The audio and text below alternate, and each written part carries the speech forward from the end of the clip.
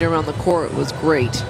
ESPN's presentation of the Western and Southern Open is brought to you by Western and Southern. Don't worry, we speak finance.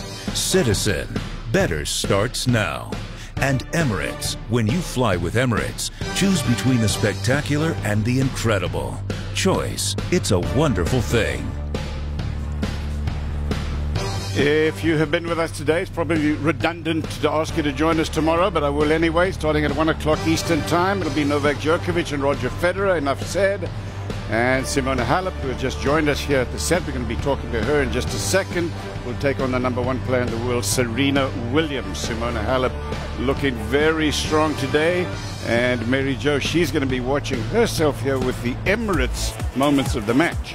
Well, this is what stood out to me. The most impressive thing was the way that Simona was looking to be aggressive, but particularly run around and hit the big forehand. She picked on Jankovic's forehand, but she hit so many winners from that side of the court. I love the way that she was aggressive and that she really took charge, because against Jankovic, who moves so well and who defends so well, you have to take it to her. And Simona, that's exactly what you did. You were so impressive with your movement and the way that you were able to use your forehand to hurt her. Yeah, I mean, I think I played a great tennis tonight. So I was aggressive because actually I expected that she will be aggressive, because in Toronto she started really aggressive, but now she was playing so soft. At the beginning I didn't know what to do, but then I just thought that I have to be aggressive to go to take the ball fast and to finish the point. Simona, yesterday you looked a little bit down. You weren't that excited. Tonight was a very different story. You were hitting the ball harder. You were hitting it earlier, but you looked more engaged. You looked more interested. You looked more excited. Yeah, I slept all day today. I recovered myself pretty well. You know, I wanted just to enjoy the semifinals, because it's a great result after final in Toronto. I knew her pretty well, how she's going to play, so I had confidence that I can win the match. I was very relaxed, and that's why maybe I played my best tennis tonight. I want to ask you, you called Darren Cahill, our good friend and colleague, to come help you when you were up a set in 3-2. Usually players call their coaches when maybe things are a little bit closer or if they're behind. What was the thought process in calling him at that specific moment? I just wanted to listen him what he thinks about my game. To be honest, I felt some pain at my leg, and I wanted to get some energy from him, just to stay there focused, to run for every ball, and to believe that I can finish very fast. How is your leg? Because you told us last night you had some soreness in that left leg. I still have the pain, but you know, doesn't matter when I play well. I have just one more match here, and then I will recover myself for US Open. So what are we thinking about the US Open? It's just about a week away now that we begin this whole effort. It's going to be 2 weeks.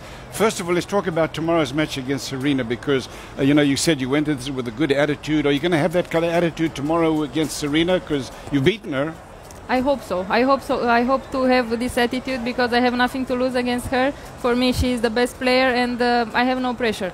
I just want to hit the ball, to stay aggressive, and to try everything to win. And Simona, how much was it in the back of your mind that if you reached the finals, you were going to become #2 and have the #2 seeding at the US Open? I didn't think at all.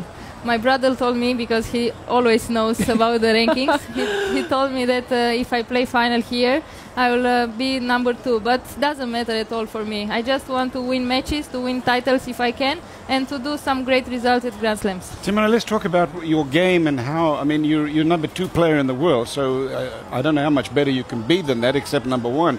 But do you work on things constantly with in an effort to, because we talked today about you bringing the ball toss down on the serve a little bit to maybe give you a little more pop on the serve. Is that something that you're working on?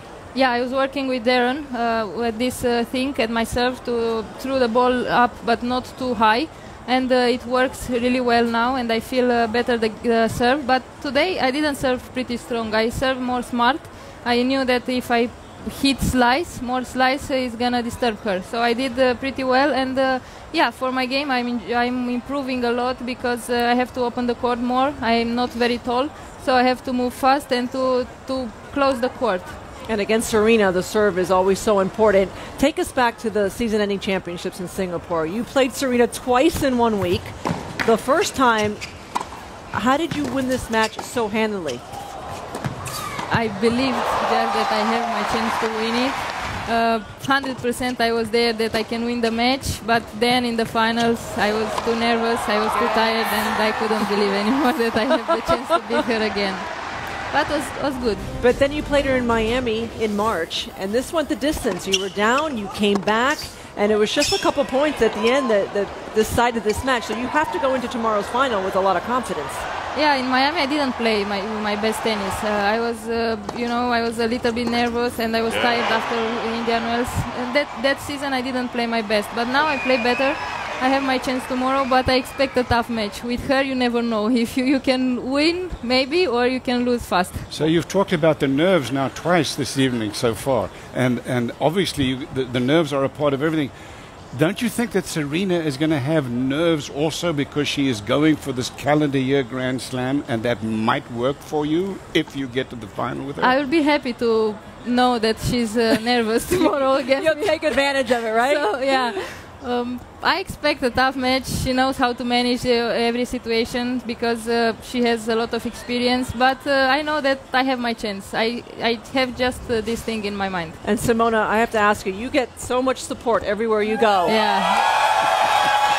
Everywhere I go, I have Romanians, yeah. You do. What's that mean to you? It means a lot because you feel like you play like home always, and many people are supporting me. They appreciate my game, so that's the most important thing for me. And everyone who is coming to support us, it's really nice from them. Congratulations today, and good luck tomorrow. Thank you. Well done. Simona Halep, everybody, a winner today, relatively easy. It was not a difficult match for her today, as you know. Tomorrow she'll be in the championship match. We'll have more tennis from Cincinnati, everybody, when we come back.